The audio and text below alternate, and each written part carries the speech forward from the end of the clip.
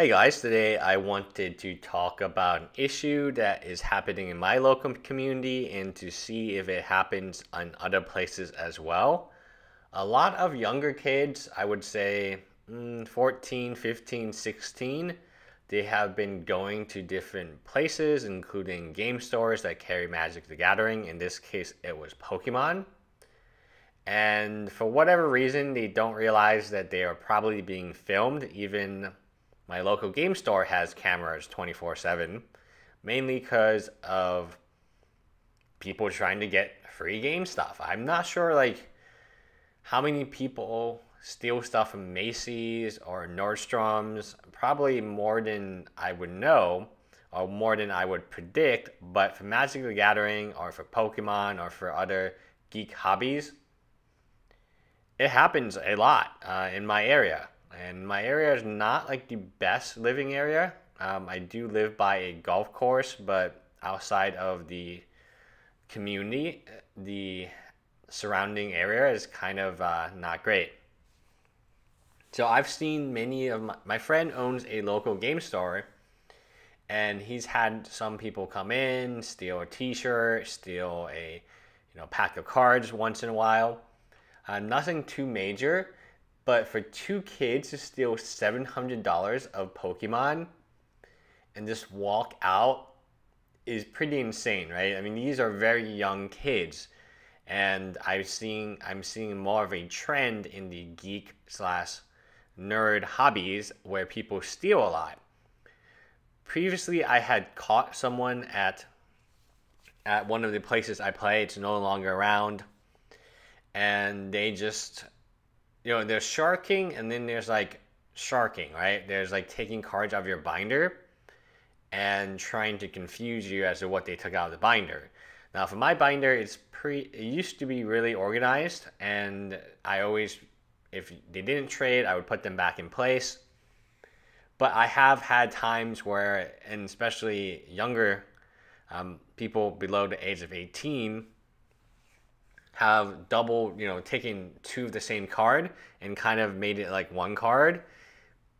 But then I'm like, no, let me hand over that card to me. And oh, I didn't know there's two of them. I was like, yeah, you did, because you took them in two different places and you combined them into one. So it wasn't like I had two cards behind the binder, because I never do that, right? Some of my friends still have binders where they put multiple cards and even valuable ones in the same pocket. And it's very difficult to remember how many cards you had or who is trading, right?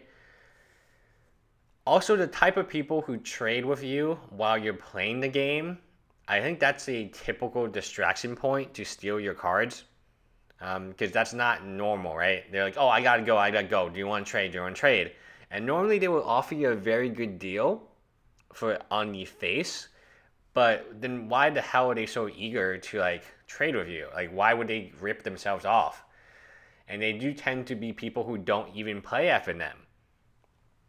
Two most famous traders at my local game store previously, they don't even play FNM. They just sit there and they set up shop and they trade and sometimes they buy and sell, which is against shop policy, but they have some sway, right? They definitely have some sway where if they got banned, people would be upset, and the people logically are upset because then they would have to pay higher prices at the store, which they're playing at, which has to pay for electricity and judges and people to operate the store, employees.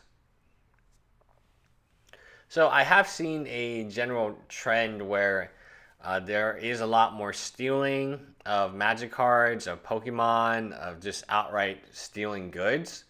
And it's quite fascinating to me that from this picture, you can see that they're very young age. Maybe they're 14.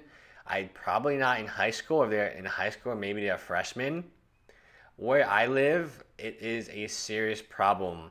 It's a problem in the Yu-Gi-Oh community, it's a problem in the Pokemon community, and it's a problem in the Magic the Gathering community. Outside of stealing stuff from a shop, they also steal stuff from people's trade binders. And I've seen this, and I've caught people on it, and I've said, okay, you were trying to steal this from me. Do you think that's a good idea? And that's partially why I don't trade anymore. So if you see me at locals, I do not carry a trade binder with me. At most, I have, if it's limited or sealed, maybe I have a standard deck on me. If it's standard, I might have a modern deck or EDH deck. I won't have both. It's because the card prices of these things are just so insane that I cannot imagine them like being lost, or it would be so difficult and expensive to replace them at this point in time, given how they, especially given that my decks are very altered, commissioned. I commission alters and they're very unique. I don't think anyone can sell it because it would be difficult to move, but it would cost a lot of money for me to personally replace. I don't know. Leave me a comment below if you have seen this trend. It is a trend where I'm very careful. I no longer bring trade binder